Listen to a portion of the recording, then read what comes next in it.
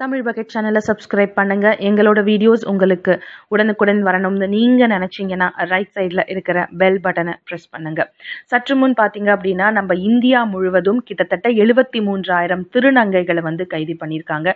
எதற்காக அப்படின்னு விசாரிச்சு பார்க்கும்போது 4 வருடமா கடந்த 4 வருடமா ரயில்வேஸ்லேருந்து நிறைய கம்ப்ளைண்ட் போயிருக்கிறது பார்த்தீங்க அப்படின்னா திருநங்கைகள் மேலே தான் கம்ப்ளைண்ட் போயிருக்கு. அதாவது ரயில்வேல பயணிக்கக்கூடிய சக பயணிகளும் அதையும் தாண்டி அங்கே இருக்கக்கூடிய நிறைய பேர் அந்த பிளாட்ஃபார்ம்ல இருக்கக்கூடிய நிறைய பேரை திருநங்கைகள் மிரட்டி அவங்க கிட்ட காசு வாங்குறதும் ஆசீர்வாதம் பண்றேன் அப்படிங்கிற ஒரு பெயர்ல அவங்க ஒரு 10 ரூபாய் 20 ரூபாய் கொடுத்தா அவங்களோட பாக்கெட்ல இருந்து 100 ரூபாய் 200 ரூபாய் அவங்களே அதிரடியா பிடுங்கி எடுத்துட்டு போறதும் மீறி ஏதாவது கேட்கும் போது அவங்கள அசிங்கமா ஒரு 4 இடத்துல 4 பேர் இருக்காங்க அப்படின்னு கூட பார்க்காம அவங்கள அசிங்கமா திட்டிட்டு அந்த இடத்துல இருந்து போறதும் நிறைய விஷயங்கள் பாத்தீங்க அப்படின்னா கம்ப்ளைண்டா ரயில்வேல இருந்து போயிருக்கு. சோ இதையும் தாண்டி இது ரயில்வேல மட்டும் இல்லாம பொது இடங்கள்ல நிறைய இடங்கள்ல திருநங்கைகள் இந்த மாதிரியான விஷயங்கள் செஞ்சுட்டு தான் இருக்காங்க.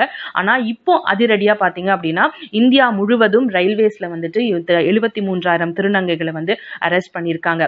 அரெஸ்ட் பண்ணது மட்டும் இல்லாம அவங்களுக்கு ஒரு நடவடிக்கை எடுத்து மேலும் இந்த மாதிரியான விஷயங்கள் பண்ணக்கூடாது அப்படின்னு அவங்களுக்கு கவுன்சிலிங் கொடுத்துட்டு வந்துட்டு இருக்காங்க.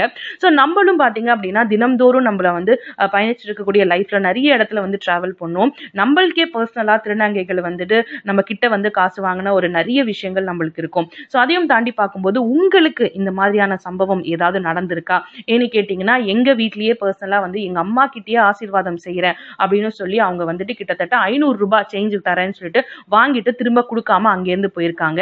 சோ அங்க இருக்கக்கூடிய ஒரு நபர் சொல்லியிருக்காரு, ஏம்மா அவங்களுக்கு காசு கொடுத்தீங்க அப்படின்னு கேட்கும்போது எங்க அம்மா கேட்டிருக்காங்க, நீங்க அப்பவே சொல்லியிருக்கலாம்ல சார், நான் கொடுத்துருக்க மாட்டேன்னு. ஏன் சார் அவங்க முன்னாடி நான் சொன்னேன் அப்படின்னா அவங்க என்ன அசிங்கமா அதே இடத்துல கழுவி ஊத்துவாங்க அப்படின்னு சொல்லி. சோ அவங்களுக்காக பயந்து நிறைய பேர் பாத்தீங்க அப்படின்னா அவங்க கிட்ட இருக்கக்கூடிய 500 ரூபாய் 1000 ரூபாய் எடுத்து கொடுக்கக்கூடிய நிலைமையும் நிறைய பேருக்கு நடந்திருக்கும். சோ அந்த மாதிரியான ஒரு சம்பவம் உங்களுக்கும் நடந்துச்சு அப்படின்னா கீழே கமெண்ட் பாக்ஸ்ல கமெண்ட் பண்ணுங்க. தமிழ் பக்கெட் சேனலை லைக் பண்ணுங்க, ஷேர் பண்ணுங்க, சப்ஸ்கிரைப் பண்ணுங்க.